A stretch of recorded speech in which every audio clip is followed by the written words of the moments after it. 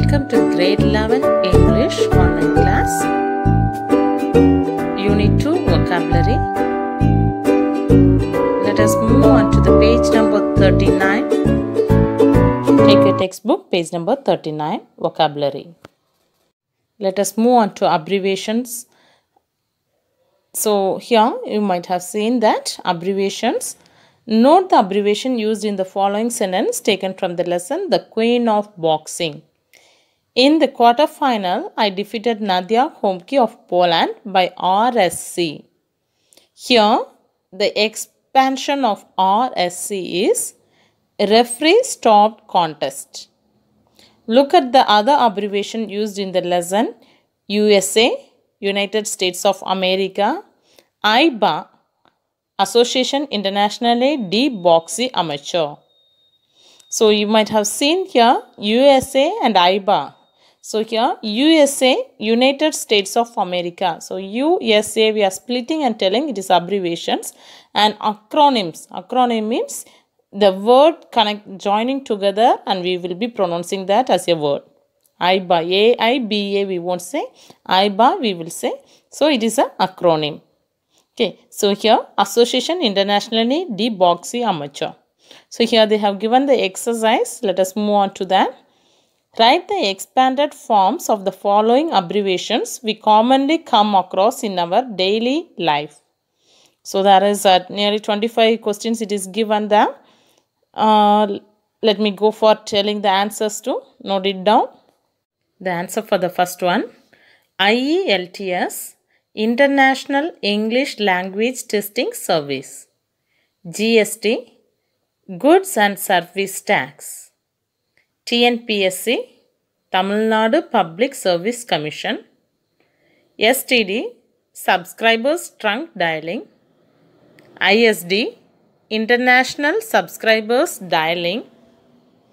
MBA, Master of Business Administration. MHRD, Ministry of Human Resource Development. GPS, Global Positioning System. NSS, National Service Scheme. PTA, Parent Teachers Association. NGO, Non-Governmental Organization. ICU, Intensive Care Unit. IIM, Indian Institute of Management. MRI, Magnetic Resonance Imaging. ECG, Electrocardiogram. NCC, National Cadet Corps. LED, Light Emitting Diode. CPU, Central Processing Unit. CBSE, Central Board of Secondary Education. GDP, Gross Domestic Product. LCD, Liquid Crystal Display. NRI, Non-Residential Indian. IIT, Indian Institute of Technology. ITI, Industrial Training Institute. USB, Universal Serial Bus.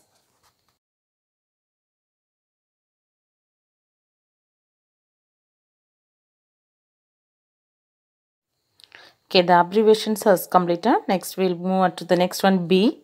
Note the underlined words in the sentences below. They are antonyms formed by adding prefixes un and dis to the base words. So here there is two examples. The boxes were not unbeatable as I had earlier thought. So unbeatable is the word, it is underlined, and the antonyms for beatable is unbeatable. Okay. The greatest disadvantage for me was my loss of appetite. So advantage, antonym, disadvantage. So using the word un and dis, the word meaning is changing into antonym. Okay. Now the next one. Now form the opposites of the words given below by prefixing un, in, dis, ir, ill appropriately. Okay, the words is given here. You can do that. Okay, let's check the answer. Fortunate, unfortunate, respect, disrespect, rational, irrational, direct, indirect, comfortable, uncomfortable, regular, irregular, active, inactive, agree, disagree, obedient, disobedient, continue, discontinue, decent, indecent, legitimate, illegitimate, regular, irregular, aware, unaware, finite, infinite, necessary, unnecessary. In page number 40, see idioms related to sports. So here the world of sports has given us many idiomatic expressions like blow by blow. Read the description of each of the idioms given below. Then match these idioms with their meaning given in the box. You can see the end of the page there is a box given the heading meaning. Okay, a state of near collapse or defeat. So like this 5 words or sentences given. So you can select the answer meaning from the box. Okay, first one, throw in the towel. Wet towels are kept near a boxing ring to wipe the sweat of boxers between rounds. When a boxer was getting badly beaten, his manager would throw a towel in the ring to end the fight. So the answer you have to choose. So what is the answer for this first one is E, that is to give up. Second one, in or corner. In a boxing match, the corners are the 2 opposite angles of a boxing ring where the boxers rest between rounds. So the second one answer is D, on your side in an argument or dispute. Third one, on the ropes. Boxing rings are typically enclosed by 4 ropes. As a boxer, when your opponent has forced you against the ropes with his or her attack, you are in trouble. So the third one answer is A, state of near collapse or defeat. Next one, fourth, below the belt.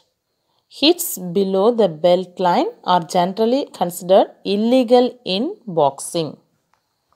So the fourth one answer is B, unfair or unsupporting behavior. Fifth one, square off, facing each other at the beginning of a match.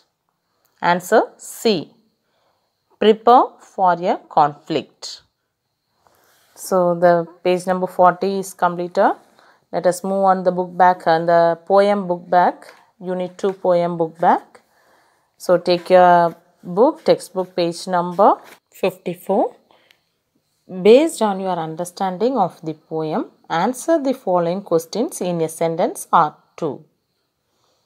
A, why does the poet feel glad that he does not play any game? Answer, the poet feels glad that he was not a player but only a spectator. He is glad because the risk of injuring himself and others is more if he becomes a player. Second, do you think the narrator is heroic? Why? Answer, I don't think the narrator or poet is heroic. A hero is one who confronts any challenge and acts on it and fights to the end. The narrator is happy as a non-participant observer of heroic and rough games. C, the poet is satisfied just watching the heroic deeds of others. What could be the reason? Answer, the poet is very sensitive. He derives vicarious pleasure on seeing the play of all the players. He is not after glory medals and not interested in inflicting injury on any opponent. So he is happy staying out of all rough games. D. The poet does not wish to exchange position with the runners. Why? Answer. The poet does not wish to break any world record in running. He knows that athletes have no feelings for their fellow players.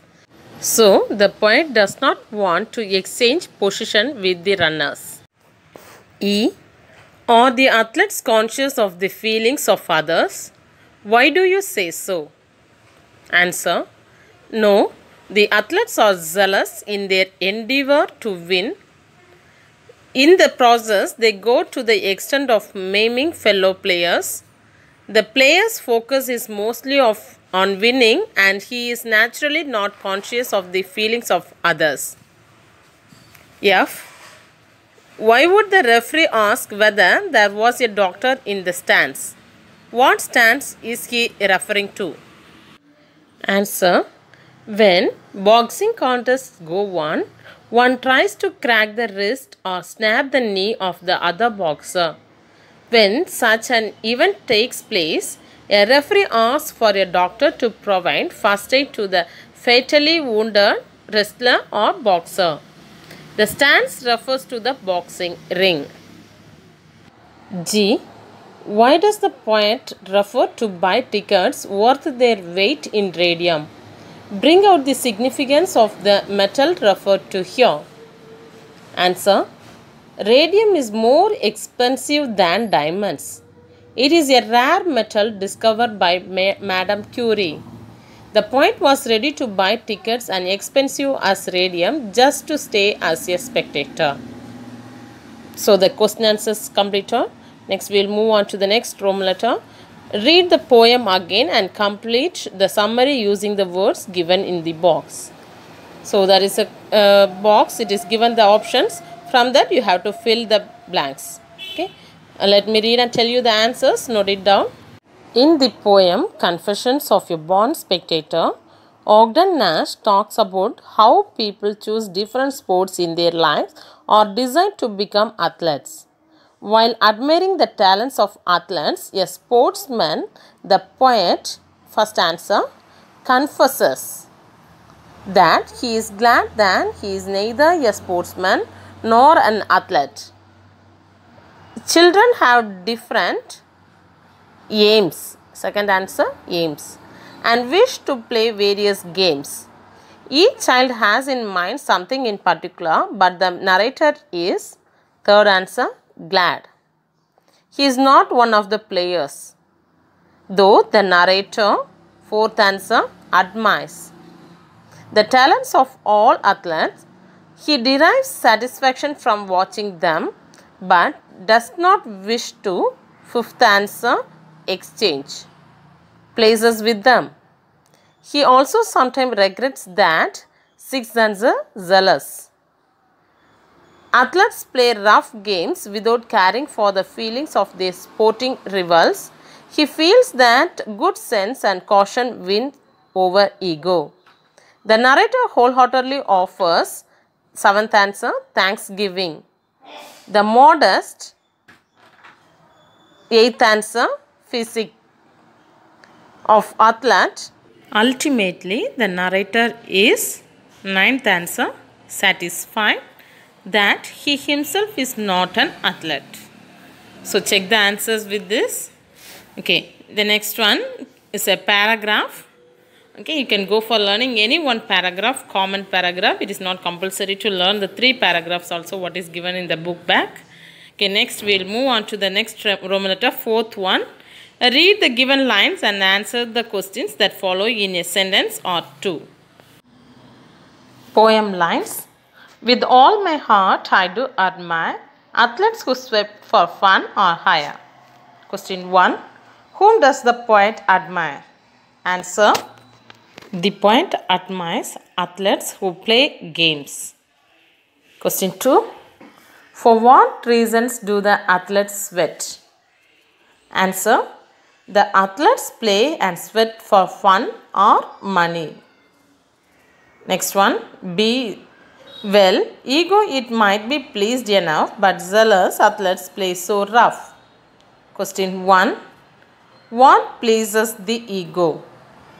Answer. When players outsmart their opponents and crack their vertebrae and spine, the ego is pleased. Question 2. Why are athletes often rough during play? Answer.